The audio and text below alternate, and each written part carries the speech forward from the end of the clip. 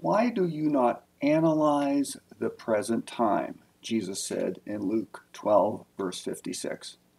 He's talking about seeing a cloud in the west and a storm coming, or the sun shining and you say it's going to be a hot day. And he says, why do you not analyze the present time?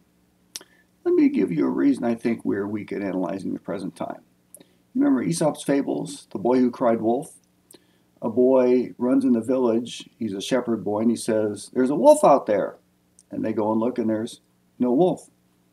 Then later on, he comes into the village yelling again, there's a wolf out there. The villagers go look, and there's no wolf.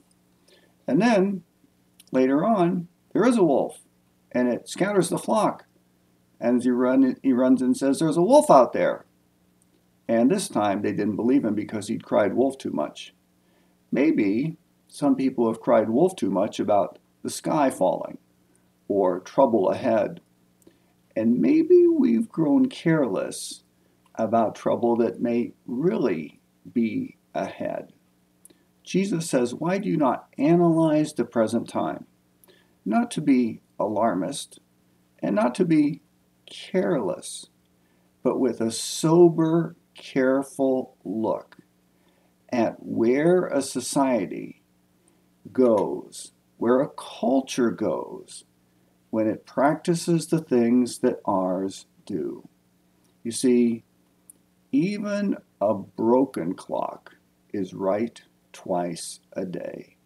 And we have to make sure we haven't closed our ears to false cries of wolf, so we're not hearing the real cry. Why do you not analyze the present time? That's something to ponder and go to the Lord about. This is your daily devotional for Tuesday. I hope you're doing well.